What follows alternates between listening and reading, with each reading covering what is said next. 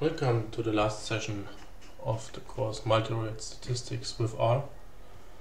Today we will deal with a topic for ecotoxicologists, namely the principal response curves. Principal response curves are used to analyze mesocosm studies. You might have already read about mesocosm studies, might have worked with our mesocosms here at the university. So mesocosm studies are settled somewhere between laboratory and field studies. Also regarding their relevance and their experimental control that you have.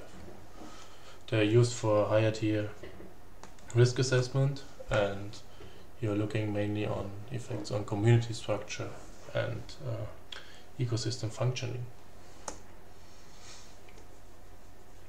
So how is such a mesocosm study generally performed?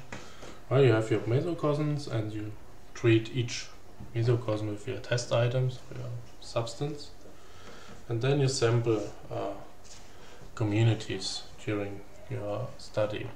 So you have multiple time points. So they collect a lot of data, you have many time points, you have a lot of species, so it's not easy to analyze such data.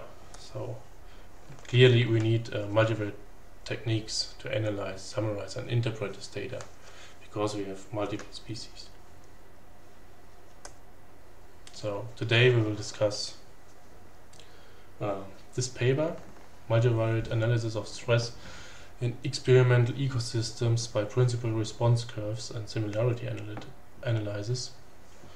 And this paper was written by Paul van den Brink and Kayo ter Braak.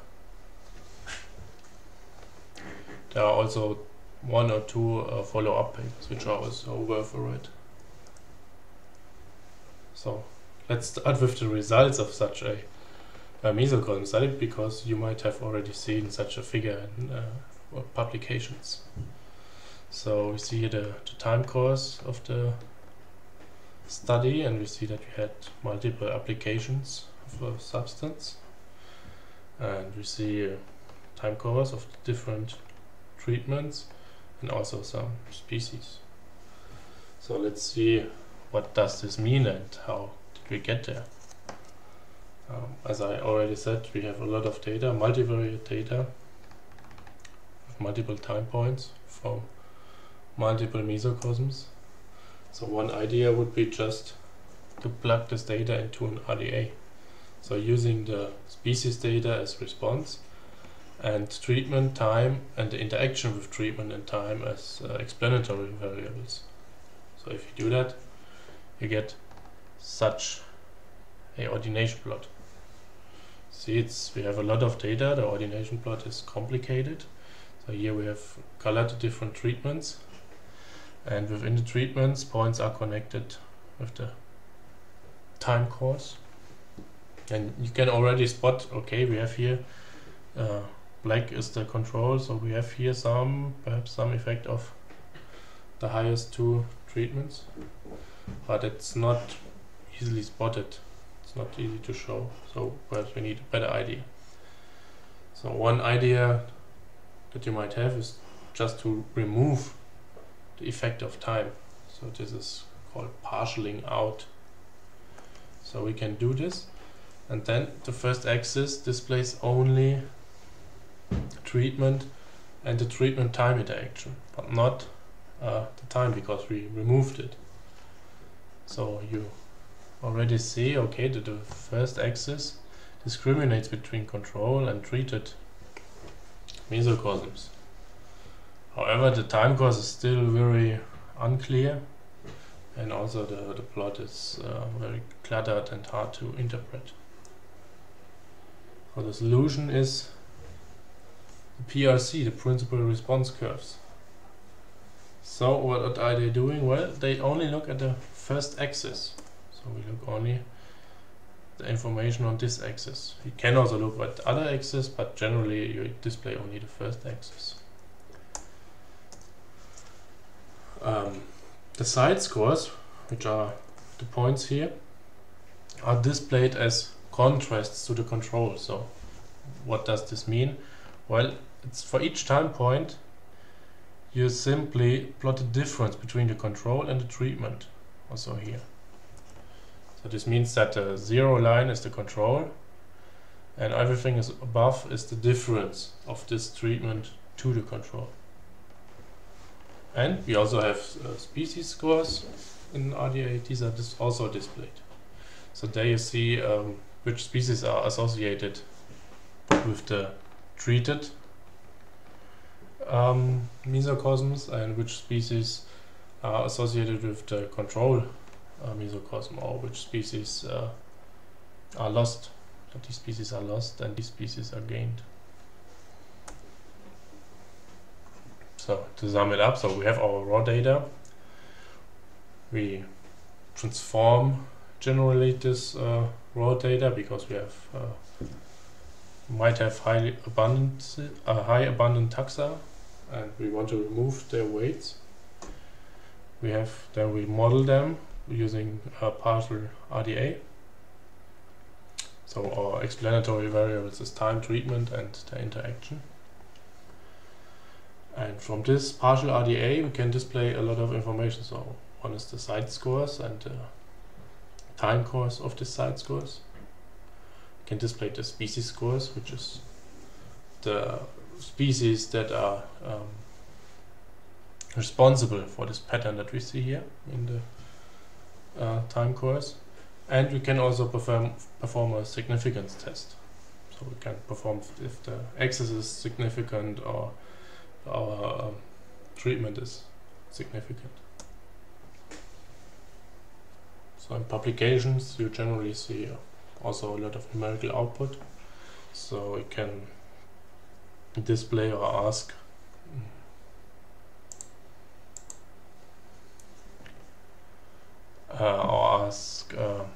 how much variation is displayed on the first axis. So does the first axis capture my main patterns in the data that I have? As I said, you can test the significance of the axis, the predictors. However, you need to take into account that we have repeated measures. So this means that the data points are not independent. They are temporarily autocorrelated. So we need to take this into account, and this is done when we are shuffling the data using the permutations. You can also report if there is any recovery, so you can simply for every time point perform an RDA and check if treatment still has an effect. And from this you might also calculate a no effect concentration. However, this is not easy because these experiments are often rarely replicated, so we cannot use permutations, and this makes other problems. So how is such a plot interpreted? Well, I already said this all. So the y-axis, the x-axis shows the time course and the y-axis shows the deviation of the treatments from the control. So we can easily spot also here at 0 we have the application, so here happened something, we have an effect. But then after some weeks, after 20 weeks here, well, we don't see such a big difference, and this is an indication for recovery. We also see which species are responsible. So here this species like benitent and amosp, they are increasing with the treatment, so perhaps because of biological interactions. And here Canora or Cloeon, these are decreasing because they are on the opposite side. However, you have to be careful with these species scores and also check the univariate plots, because the species scores display only species that are associated with the main pattern, which is the pattern that you see here. No effect, then in effect after application, and then a recovery. If a species doesn't show such a pattern, then it won't get a high species score. and you also have to downweight your abundant taxa, and there is some guidance that you often it's used this LN transformation, but generally you're free to use which transformation you want. There are also some alternatives. As you might know, the RDA uses the linear model, and perhaps this model is not the best for counts, so David Walton came up with an idea for multivariate GLMs. So with this method you can, it's a fully parametric method, you can model count data. It has a lot of advantages. You can do residual testing, checking and so on, but it's also very computational intensive. You might also say, why should I bother with multivariate techniques? I just take some diversity measure like the Simpsons index or the Shannon index, or perhaps here the special SPEAR, species at risk indicator. However, these all condense the multivariate response of many species into one small number. So you lose a lot of information with these techniques. Moreover, you cannot infer about single species responses. Okay, I talked enough. Let's see how we can do this in R. I put already the script online, so you can simply follow me.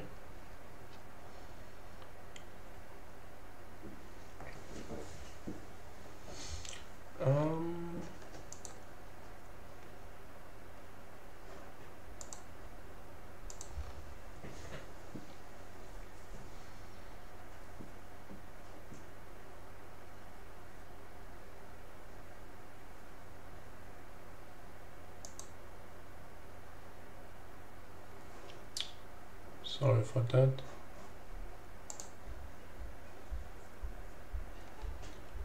So to perform the principal response curves, we will use the Wagon package that we already used for the RDA and NMDS and so on. We will use the data that was also mentioned in the publication of Paul van den Brink and Kai Prague. It's called Pyrifos data. This data set consists of 132 observations of 178 taxa. The data are already log transformed, so you can look here. So each row is one observation, so it's week 4, concentration 1, and here we have the different species.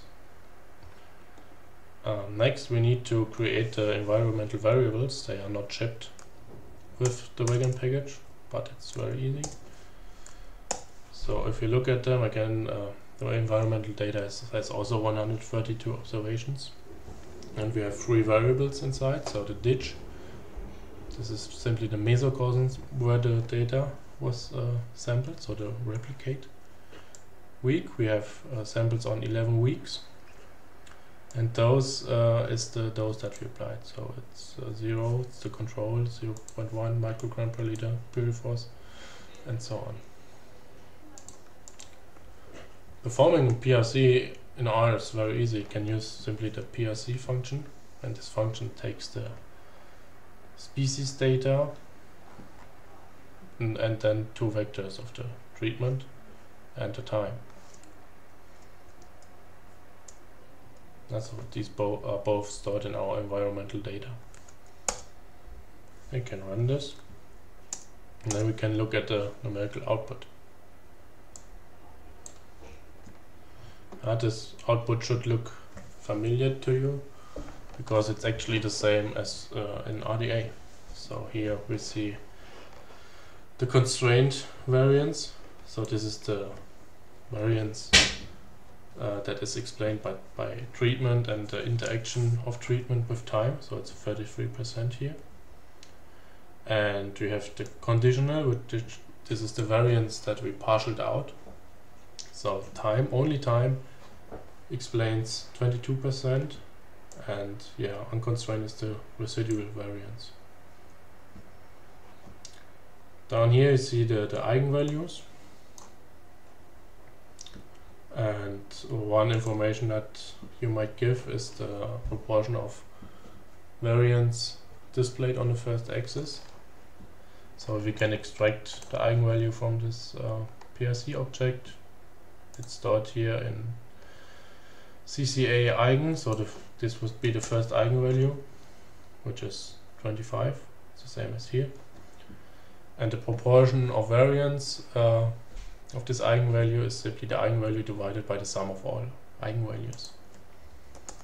So it's 26% in this case. We can also perform a summary.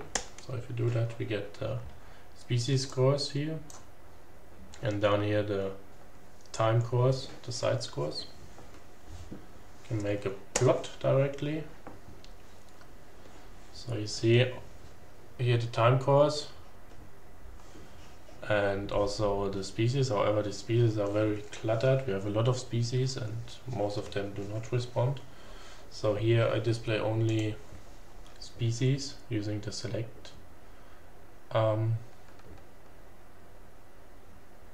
attribute argument. So here I check which species have scores greater than 1, absolute scores, and I select only those. So you see it's not so much cluttered anymore.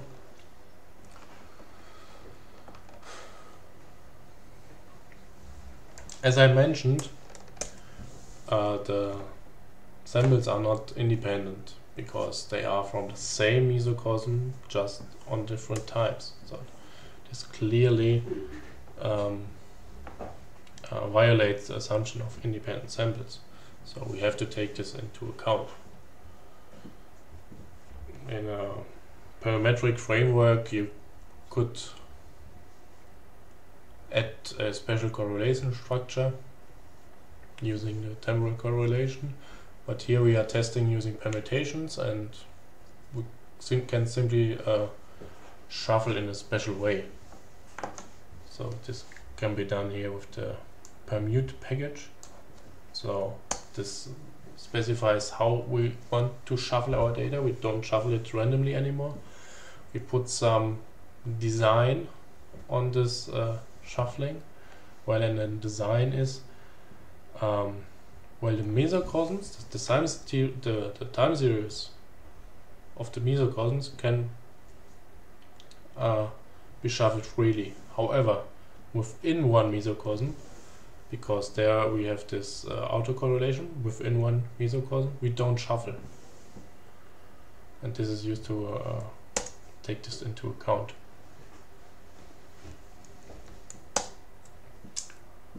As an RDA, we can run permutation tests. So here, using first equals true, we simply test the first axis. So here it says, okay, it's significant, and explains the variance that I said, 25% or something. We can also test the terms. So we have 3 terms. We have the time, we have the treatment, and the treatment time interaction. So here you see, okay, the dose is significant, and also the interaction with time is significant. But well, why don't we have here 0 variance and no p-value? Well, this is clear because we removed the effect of time, of weeks in this case, from our model, so we cannot test it because it's not there. And we can also perform an overall test. So does our PRC model explain anything? So here I use only 99 permutations, which is specified here. So you should generally use much more. I just put 99 here because it's faster. So if I do it again, I get another p-value. However, if you put make 1000 permutations, this stabilizes.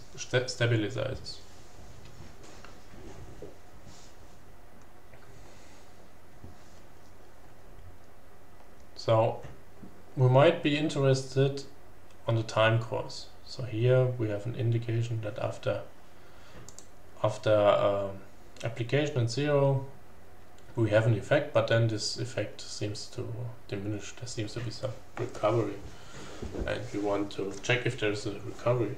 So what we can do, we can perform a simple RDA at every time point. So this does this code. You don't have to know this code. It's not very complicated, but we don't assume that you know this. So here I just initialize an empty object, and here we have a for loop. So this means for every week, so we have the weeks -4, -1, 0, 1, 1, 2, 4, and so on. For every week, well, we subset the data that we have only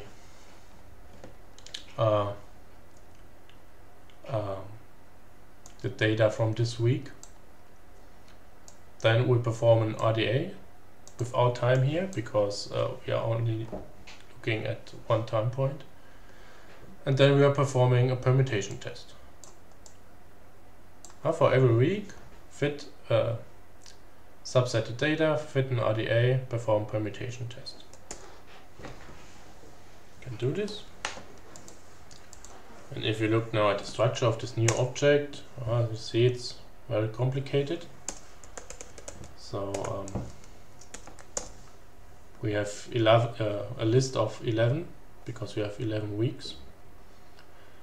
And if you look at 1 week, you get here the results of the RDA and also the results of the permutation test. So these are stored in these two parts, RDA and ANOVA. So if you look at ANOVA, we get only this part. And here I show you how you can extract the p-value, which is here. So this says simply apply to each element of RDAS, RDAS, how we want to call it, this function. So this is just go here, RDAS ANOVA, and get the first row and the fourth column, so it's the p-value here.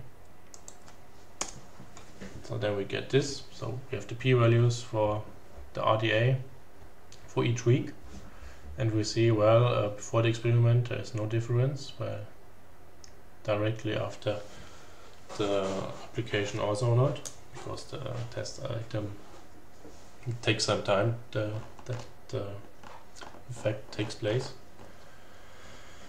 And then after from 1 week to from week 1 to week 8, you see that there is a statistically significant effect of the treatment, but from week 12 on we can't see this effect anymore. Note, if you read the paper, that the results will differ because they used those as a continuous variable. Here I use it as a categorical variable. So that explains the difference to the paper.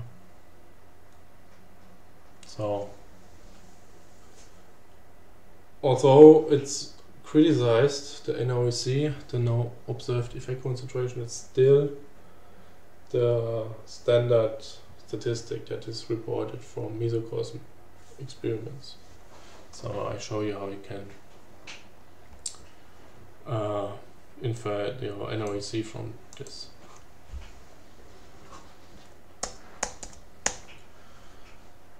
To calculate the NOEC, well, it's very similar to what we did before with this RDA at each week. However, here for each week we fit a PCA. Well, why? If you look at 1 week, we have here only 2 replicates per treatment. So we have, don't know, 10 experimental units in total. And this is not enough if you want to do some shuffling, because you cannot shuffle that often. So what you do here is you fit a PCA, and then you take the scores from the PCA and compare these using Univariate Statistics. So it's a little bit like this indirect gradient analysis. So this piece of code does for each week subset the data, fit a PCA, extract the side scores, scaling 1, from the first axis, fit a ANOVA, this is not, fit a ANOVA to these scores, and then perform a multiple comparison using here Dunnett contrasts. Oh.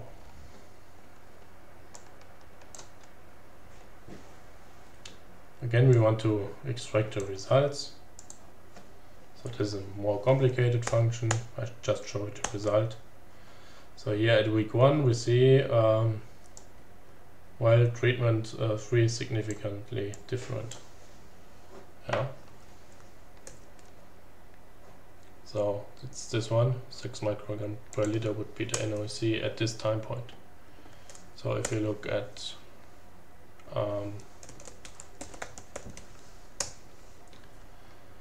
the time point 12, well, nothing is significant anymore.